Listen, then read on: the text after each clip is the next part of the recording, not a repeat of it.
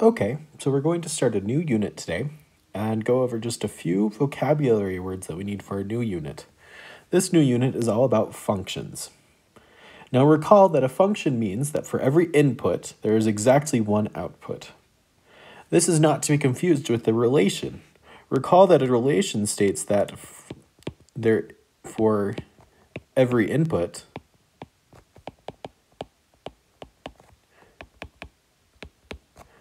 there is no restriction on the outputs.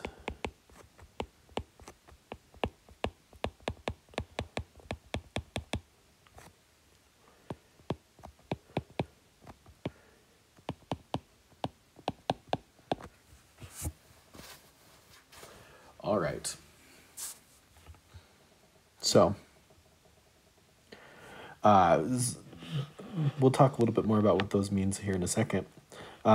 Let's talk about how functions can look. Functions can look like a series of ordered pairs.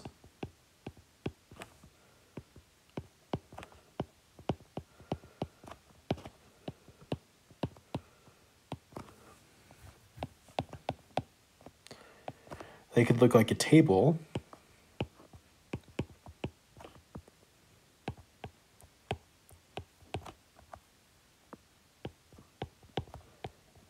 Or they could look like a graph.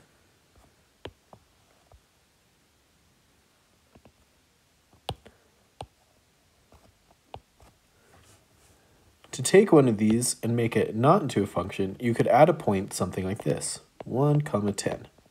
So now notice the input 1 has two different places where it could go. It could go to 2, or it could go to 10. That makes it not a function. This would be a relation now. There are also two kinds of functions I need you to understand.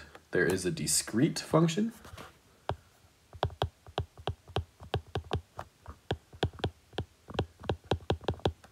A discrete function has a series of points, but it doesn't necessarily mean that it's 100% connected. A discrete function, when graphed, would look like ordered pairs on a graph, something like that. It's just any time that there isn't 100% of all the information you need. When there is 100% of all the information, it's called a continuous function.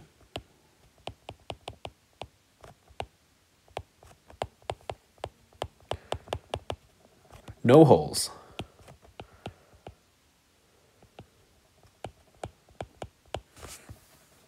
So a line is a good example of a continuous function. Remember, all lines have an equation that goes with them that you can kind of plug into. All right.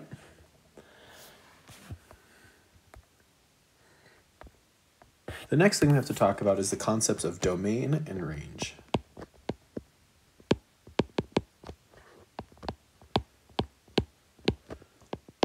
The domain is the inputs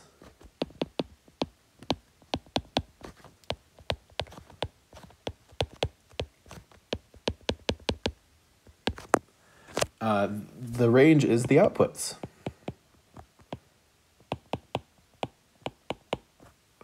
All right, so consider this function that I wrote up here.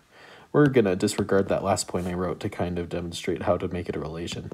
But let's look at this function here. What is our inputs? Well, we have 1, 3, 5, and 7. So our domain will be 1, 3, 5, and 7. I put it in brackets. That's just the way of saying that's a set. Let's look at the range. That would be the outputs.